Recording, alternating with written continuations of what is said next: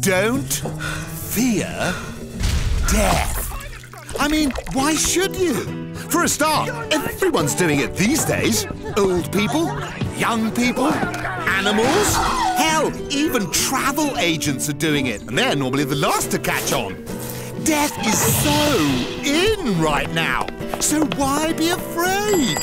Look, I was like you once, wary of the bright light, scared of the unknown, but then it suddenly hit me. Being dead is absolutely brilliant. Just look at grand old Mr. Death himself. He's more dead than anyone, and he's always smiling. Seriously, just think of the benefits. For a start, loonies and weirdos won't sit next to you on the bus, or on the park bench, or on that tortuous long-haul flight. Not anywhere. You'll never have to waste one more single soul-crushing hour in your mindless dead-end job, where you have to listen to your psychopathic boss or your mouth-breathing colleagues. You're literally dead to them.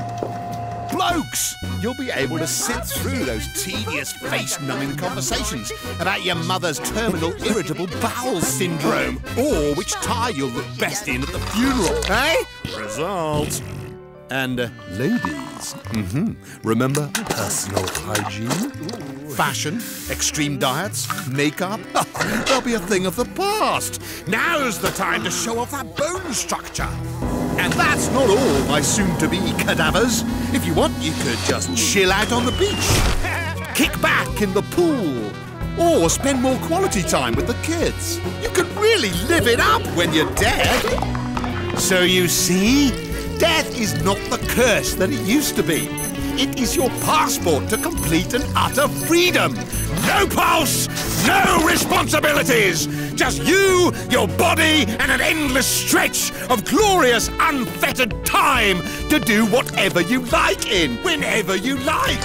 Death really isn't anything to be scared of. So, carpe morte, seize death.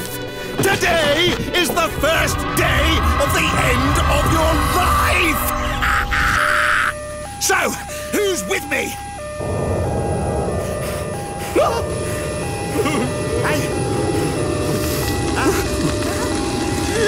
Oh, well, sod the lot of you then. I'm off. Have a nice life!